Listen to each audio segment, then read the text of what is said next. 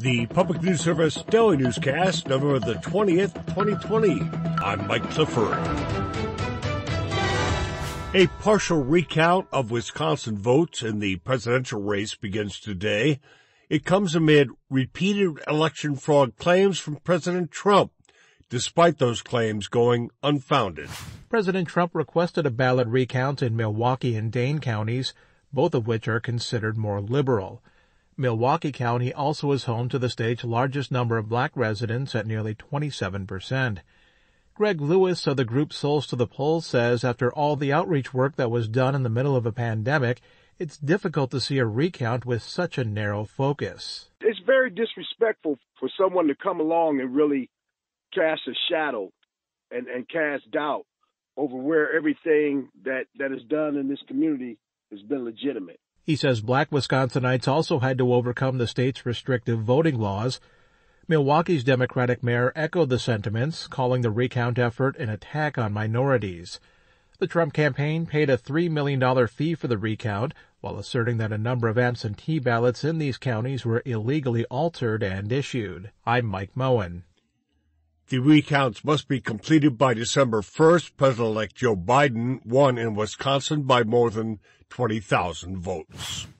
As policymakers gear up to write a state budget for the next 2 years, a new report has suggestions on how to expand health care coverage to more families in the state of Connecticut. Tiffany Donaldson is the CEO of the Connecticut Health Foundation. The group is 13% of the Connecticut population, but yet they represent 26% of those who are uninsured in our state. The group of people who are uninsured includes about 48,000 folks who make between $17,600 and $25,000 a year. With COVID cases rising again in New York, nurses in one of the early hotspots say conditions at their hospitals are unsafe, and they're threatening a 2-day strike on December the 1st. Nurses at Montefiore Hospital in New Rochelle have been negotiating for a contract for more than 2 years. At a rally outside the hospital on Thursday, nurses said they want wages that are up to regional standards and to hire more nurses to ensure adequate staffing levels, including in intensive care. Michelle Gonzalez, a nurse on the negotiating team, says it takes 4 months to train an ICU nurse, but hospital management only wants to train helpers. We are not asking for helpers. We have very clearly demanded that we need staff that is ICU trained and ICU prepared. I'm Andrea Sears reporting.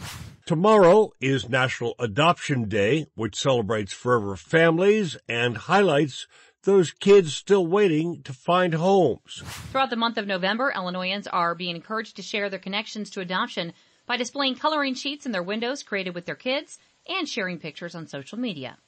Allison Ketzenberg works in the Illinois Department of Child and Family Services Quincy Field office.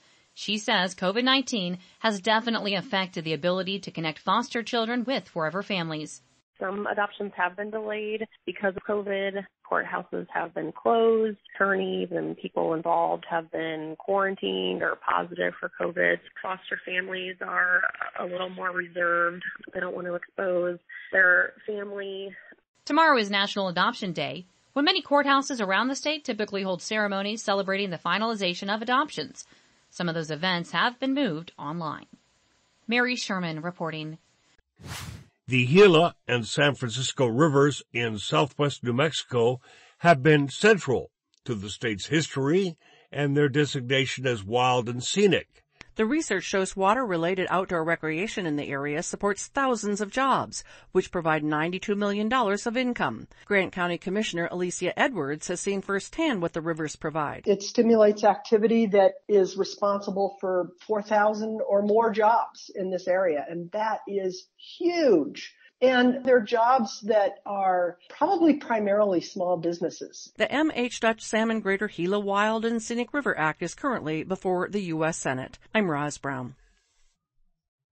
And finally, Diane Bernard tells us West Virginia is on track to meet requirements handed down by the Department of Justice last year to move more foster kids with mental health issues out of institutions in favor of community-based health care.